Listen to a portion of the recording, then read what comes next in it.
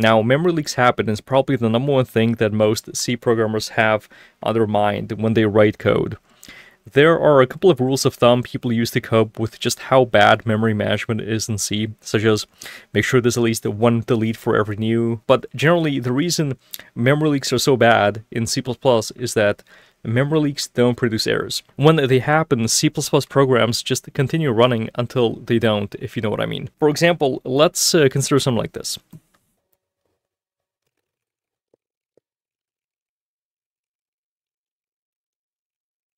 Now, when you look at this code, it's obvious what the issue is. There isn't really a lot to think about on how to fix it. Just add a delete. Well, that's all right, but it doesn't really fix the issue of memory leaks being silent and hard to track down in large code bases. Now, if you're using C++ 11 or higher, it's recommended to use smart pointers. In fact, most C++ experts recommend never using naked news. So let's replace that with a smart pointer.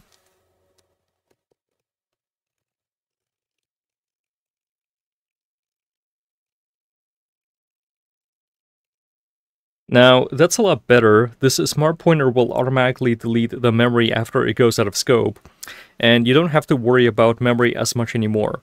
But this isn't a good solution for everyone.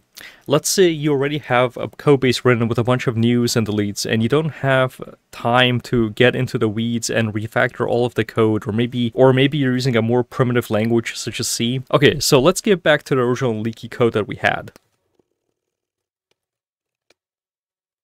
Now, we're going to compile this with address sanitizer enabled.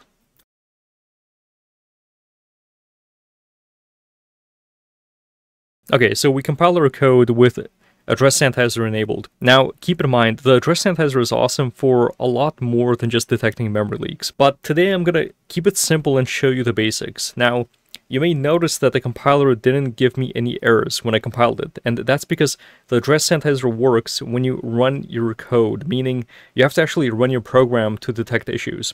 So let's actually run this.